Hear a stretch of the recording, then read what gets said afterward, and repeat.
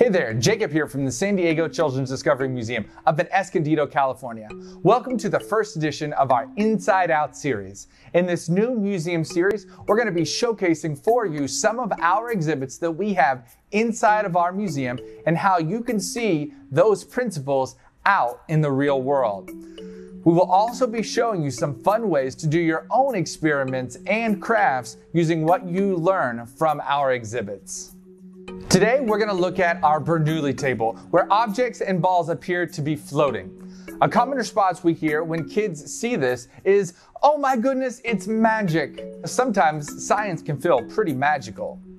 The Bernoulli table is actually named after a man named Daniel Bernoulli, who was a Swiss mathematician and scientist that focused a lot of his attention on fluid dynamics, or how fluids move. Side note, all of the air around you is a fluid. And today, the air around us is going to be what we're going to be exclusively talking about in this video. For understanding this exhibit, the biggest concept to keep in mind is the cause and effect relationship, specifically in this form.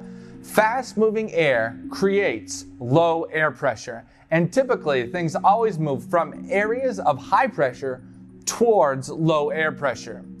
Now with that knowledge, let's make some predictions about what is going to happen.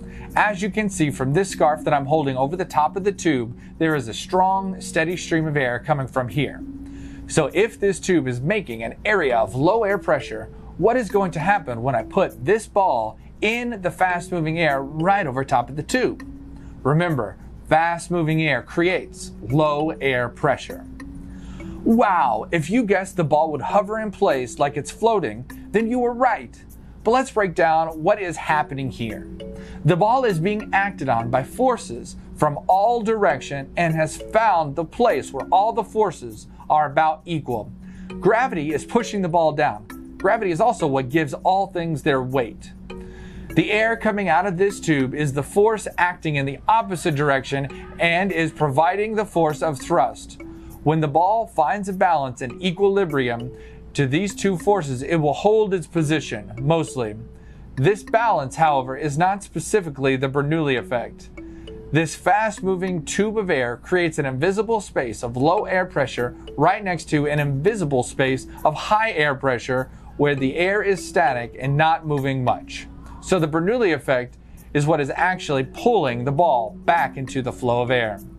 You can see the list of forces on this board. Gravity is pushing the ball down, and the air current is pushing the ball up and creating low air pressure. And we have the high air pressure on the outside. That's the static air. Obviously, there aren't these H's just floating around, but the ball wants to be in the low pressure position and to avoid the high pressure areas, and then it's finding the balance between gravity and thrust. Now that we know how this ball is being held in the air by a balance of forces, including gravity and thrust and the Bernoulli effect, soon we're going to learn how we can use this principle out in the real world. On our next video, you'll be coming with me outside the museum, and we'll be diving into just how cool the Bernoulli effect really is. Thanks everyone, and keep it locked in here to all the museum channels for our next edition of the Inside Out series.